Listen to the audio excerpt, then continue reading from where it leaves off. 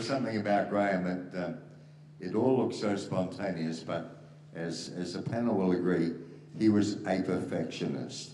He demanded you give your best, and if you did, you were part of the team. And I remember Mike, who hasn't been introduced to you yet. Freddie. He hasn't got a microphone. We'll sort that There's out. a reason for that. Philip's got it. You'll be lucky to get it. Freddie Parsons, who wrote The Wilsons, and we saw one of the sketches, George and Rosie, George and Joyce. And they wrote me in for several episodes of The Wilsons as Father O'Malley, and just a little diversion from what they were doing. And I'd sit there at the table, and we had those cue cards, which you saw, those idiot sheets. And I suppose The Wilsons ran for 10, 12 minutes, as we saw a little earlier tonight.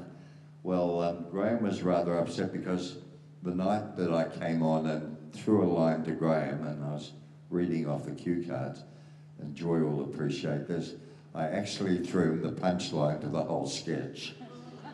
And so The Wilsons, which should have run about 12 minutes, because of me, ran about 1 minute, because Graham had nowhere to go. I threw a line to him, and that was the end of the sketch. And it took him a while to forgive me for that, but it's easily done,